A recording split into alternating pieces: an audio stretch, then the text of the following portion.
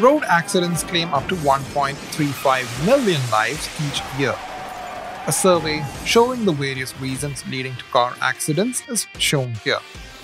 Being self-cautious on the road is one of the most basic ways in which road accidents can be minimized.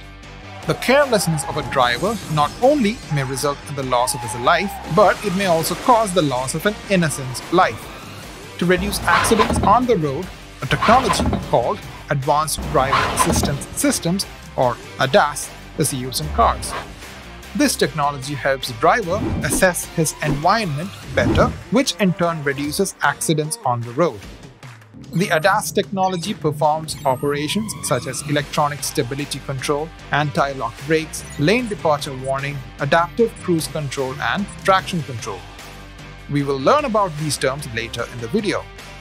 This technology employs the use of cameras that are present on the front, side, and back of the vehicle that captures images of the road, streetlights, pedestrians, and any other obstacle around it. The image is then sent to a software for further processing. Depending on this information, the vehicle responds accordingly. ADAS was first used in Citroën in 2006 as part of the lane departure warning system. This system warned the driver if the vehicle was drifting off the lane. Have you heard some cars making a loud beeping sound while reversing? These cars use the ADAS system that warns the driver if the vehicle comes too close to an obstacle.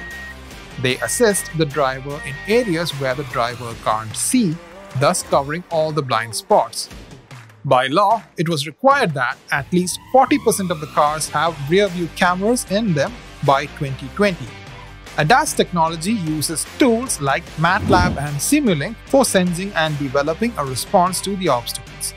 To give you a better view on how an ADAS system works, let's say you're driving on the road and you aren't paying attention and the car in front of you has stopped. The ADAS system will recognize this with its sensing technology and will automatically apply the brakes. In a second scenario, let's say the car is drifting from the lane in which it should be moving on without any indicating lights. The ADAS sensors in this case sends a beeping sound to alert the driver that it is moving away. In a different scenario, let's say that you're changing lanes. The rear sensors alert you of another vehicle that may be moving past the lane, avoiding the possibility of a collision. ADAS technology is being increasingly used in all the cars today.